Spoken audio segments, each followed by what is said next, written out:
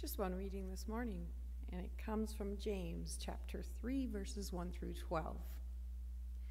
Not many of you should become teachers, my brothers and sisters, for you know that we who teach will face stricter judgment. For all of us make many mistakes. Anyone who makes no mistakes in speaking is mature, able to keep the whole body in check with a bridle. If we put bits in the mouths of horses to make them obey us, we guide their whole bodies. Or look at ships. Though they are so large and driven by strong winds, yet they are guided by a very small rudder wherever the will of the pilot directs. So also the tongue is a small member, yet it boasts of great exploits. How great a forest is set ablaze by such a small fire! And the tongue is a fire. The tongue is placed among our members as a world of iniquity. It stains the whole body, sets on fire the cycle of life, and is itself set on fire by hell. For every species of beast and bird, of reptile and sea creature, can be tamed and has been tamed by the human species. But no one can tame the tongue, a restless evil full of deadly poison. With it we bless the Lord and Father, and with it we curse people made in the likeness of God. From the same mouth comes a blessing and a curse. My brothers and sisters, this ought not be so. Does a spring pour forth from the same opening both fresh and brackish water? Can a fig tree, my brothers and sisters, yield olives or grapevine figs? No more can salt water yield fresh. The word of God for the people of God. Amen.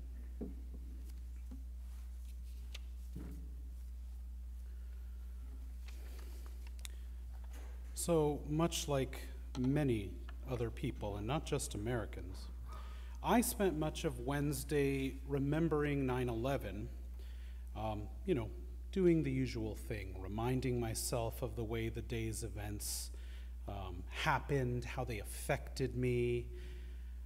For me, the aftermath was the worst, for reasons that I'll share. But the TV I watched the towers fall on was only about 15 inches at the time.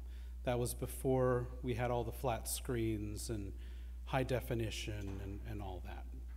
But then some years later, watching the event again on a 51-inch screen with color correction and re-rendering in high definition, that was not an experience that I enjoyed.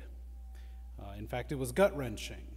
It only drove home how traumatic that event was for me, and I can only imagine for countless other people.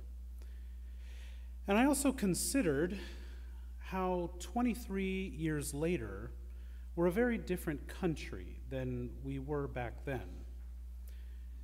In addition to 9/11, two other major events in our history, recent history, have effectively changed everything about the way that we interact with each other. And that would be social media and COVID. Now, Wednesday was for me a fresh reminder of our utter failure as a society to learn from our mistakes, our failure to learn the value of unity. Despite the tools that we have been given to become more connected than we have ever been, if anything, we're more disconnected and divided. Religious radicals with a warped perspective of faith, a faith that most Americans barely understand even to this day, unified us in a very vivid way all those years ago. In a unified fashion, Americans and their allies united in a declaration of faith, different kind of faith, of their own. And our message was that terrorism was an abomination to us. It was a visceral reaction to that terrible occasion. We declared it to be an abomination. It had no place in our world. And yet our lack of understanding also led to a horrific side effect, which on its face was called Islamophobia, but under the surface, at a more basic level, was a complete questioning of who we might consider to be on our side. And depending on who you are and where you come from, our side could mean almost anything. And if a person wasn't on our side, and we didn't understand or like their perspective, if there was something about them that kind of rubbed us the wrong way, more and more we began to dehumanize those people, have nothing to do with them. All of this stemmed from an increasing lack of trust in our society. And that's been true for some time, but it seems that with each year that goes by, we lose more trust. Trust in each other, trust in governance, any authority figures really. So many innocent Muslims were sort of lumped into the same group, despite very visible contributions to our common life as Americans. And when you think about it, these folks have endured so much scrutiny over the last 23 years because instead of attributing the evil intentions of terrorists who carried out the attacks, centering our focus on a perspective appropriately named radical. Many of us chose to blame an entire religion instead. Of course, that's nothing new for us as Christians. The same has been said of Christianity over the years. So many Christians, in fact, elected to ignore their scriptures, to participate in a radical religious hatred of their own, again, with a warped perspective of a faith one might say they barely understood and perhaps never truly sought to. I mean, God help you if you ever approached anyone like that with such a critical idea. Not exactly welcome. And Christianity, like Islam, asks a lot of its believers. It makes certain demands that seem unreasonable to modern sensibilities. Now, these folks flouted the ideals, these radicals, they flouted the ideals that the author of James advocated for, especially verses 8 and 9 of today's reading, which says, "But no one can tame the tongue, a restless evil, full of deadly poison. With it we bless the Lord and Father, and with it we curse those who are made in the likeness of God." On the evening of 9/11, a singular event took place on the steps of the Capitol, and it was a momentary oddity for such a contentious setting. Anyone here ever been to the Capitol? Anyone here ever been in a session before? Yeah. So you know, the joining together of politicians with very real, very deep divisions came together to grieve what had happened, and they stood in solidarity. They found something that united them, even for a moment, and united us as well. Something that mattered more than what divided them. After issuing a joint declaration condemning the attacks, the politicians broke out in singing, "God Bless America." To this day, that event serves as a powerful statement of unity. I remember watching CNN at the time and watching it happen, and it was so organic. It seemed to me that there was no way it had been planned because it was just so organic. And I go back on YouTube every year when we commemorate 9/11 to watch it. It's still there. And every year that goes by, when I watch that clip, it makes me sadder. But its promise of hope keeps sort of pulling me back to it, like I can hold on just for a second to that feeling of unity. It also reminds me that our young people, some who were not even born at the time of that event, have never been taught the value of political unity despite division. Our society almost seems to reward standing in opposition to something, to a perspective dissimilar to our own. You know, we're always told, hey, stand up for what you believe in. Not, we are all in this together. Whenever I think about 9/11, my mind inevitably goes back to 2003, and this is what I was alluding to when I said that the aftermath was a bit worse for me and my family than the event, which was traumatic in its own right.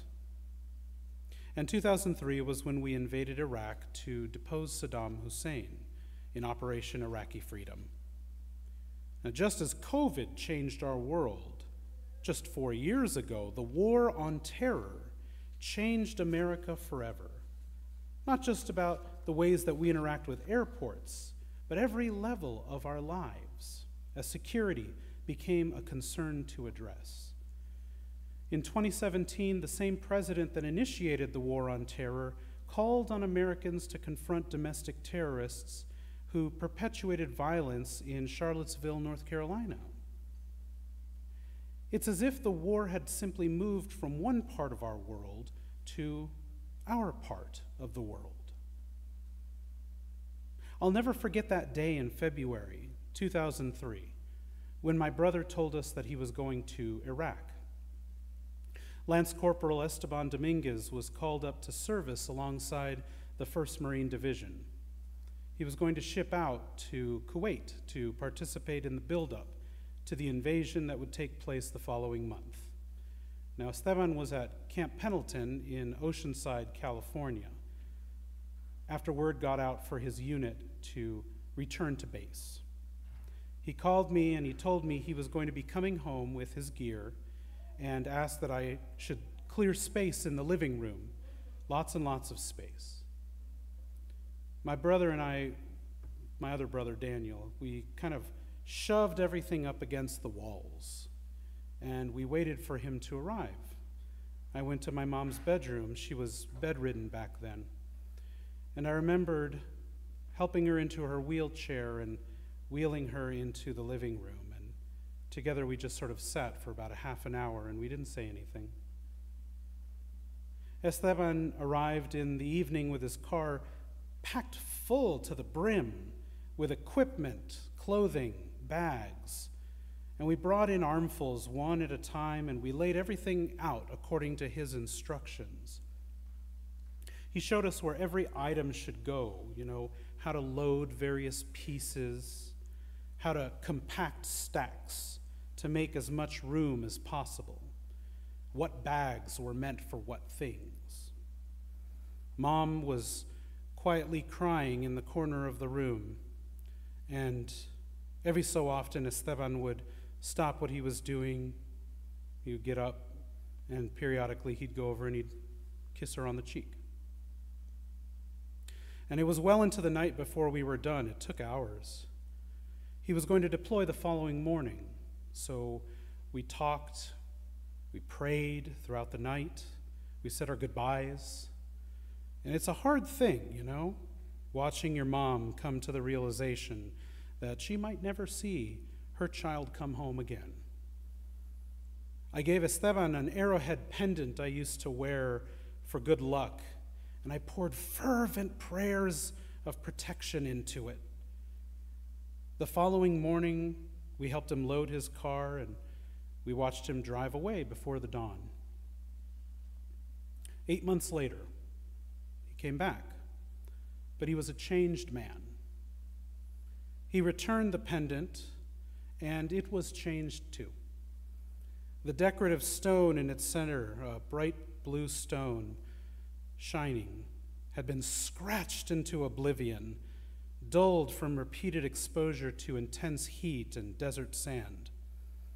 In the months that followed, Esteban shared stories with me of his experiences that I will never share with anyone. Things that anger me to this day. Not angry at him. Angry at the system of governance that had sent him to serve, that could find no better solution to our common problem in those days than to sacrifice so many young people's futures. I could never understand why our combat veterans ever had to worry about how they would house, feed, or care for themselves for the rest of their lives, why those things weren't just handed to them on a silver platter. I can assure you that in my brother's case, they were not. He had to fight for everything that was owed him. Like so many Americans, Esteban felt a swell of patriotism in the aftermath of 9/11. It moved him to enlist. I felt the same swell. He was never clear on his motivations. He just said, "It's important. I feel like it's important." And even after he was released from active duty, he continued to serve. He felt personally responsible for his fellow Marines, particularly those he had served with who were joining other missions. That feeling of personal responsibility for his brothers and sisters in arms is what I think the author of James was getting at. The author simply doesn't see how someone who calls themselves a Christian does not experience unity born out of self-control. These days, we think of unity as something that happens after the fact, in response to something that may offend our sensibilities, not as a foundation for who we are as Americans. The author of James teaches us that self-control isn't something that we observe after losing control. It's something that you learn to do over time. With age comes wisdom. You come to confess that you're prone to sin, and so you seek to exercise control over this predisposition, so that when you find yourself in a situation where you know that you're going to lose control of your tongue, you are ready. You've done your homework. You've made your preparations. That's personal responsibility. It is something that you settle for yourself. My brother acknowledged that he had a responsibility to his Marine brethren. No one needed to tell him that. It was a perspective forged in the fire of combat. And we too have an opportunity to be forged in much the same way. The fire of a global pandemic consumed many innocent lives. We faced an enemy that cared nothing about the ideals we claim or how closely we hold them in the face of opposition. In times like those, it is so easy to silo ourselves, to stop caring about strangers and focus on our differences or the fears that we have, to justify our lack of responsibility when it comes to our fellow Americans. Now, we might not all have the benefit of military training or unit cohesion to bring us together. We have to make that decision for ourselves. And yet, after vaccines and additional treatments made their mark on the pandemic, shifting us to an endemic perspective of the disease, our society changed once again, forever. And so too our sensitivity to other diseases and the symptoms of those all around us, causing us to center on our own personal discomfort as we hear coughs and sneezes, instead of considering the health of our fellow Americans. The politicization of healthcare has robbed so many of us of our livelihoods as we attempt to navigate a broken system that puts profits before people, regardless of who you vote for. We still haven't fixed it. At some point, for things to get better, for us to experience true unity, we must ask ourselves if the way we feel about the things we despise about other people is worth more to us than fixing the problems that plague our days. As people of faith navigating religious divisions in the modern world, we need to ask ourselves if our disagreements are worth the sacrifice we make of our unity in faith. We just finished a sermon series on Methodism and the power that it has to bring people together in common mission. But siblings in Christ, that mission has been sacrificed more than 200 times in our history as a faith tradition over various issues that at the time seemed very important, but steered us away from our common mission. Now, I don't know about you, but I have seen enough disunity and its effects. I don't care about being right anymore. What does it matter how right I am if I sacrifice all these people around me to accomplish my own ends? If I sacrifice the relationships I might have with them, each one of them made beautiful by my Lord in their own right, I am ready, beyond ready, to try a new way, even if it costs me that ridiculous swell of serotonin that drives me forward at the expense of other people. I am ready to tame my tongue and these fingers that so readily lay blame on other people online, instead of asking myself what part I'm playing in our world's ills. I don't want to wait until the next tragedy to find my better angels. I am tired. I'm tired of seeing people in despair and hopelessness. I want to do something about it. I want to give them reason to believe that something different is possible. I'm not perfect. I do lose control from time to time. We all do. But I have experienced the consequences of when that happens for me. I don't want that for anyone. I want God to speak through me, to order my steps. I want to see what we can do to bring good and unity into this world so that people might have cause to hope. You might give the following exercise a try this week. Ask somebody, hey, what are we going to do about all these problems in our world? Kind of a big question. See what kind of response you get. Chances are you're going to face a lot of negativity. It's not a question we like talking about, especially in pleasant conversation.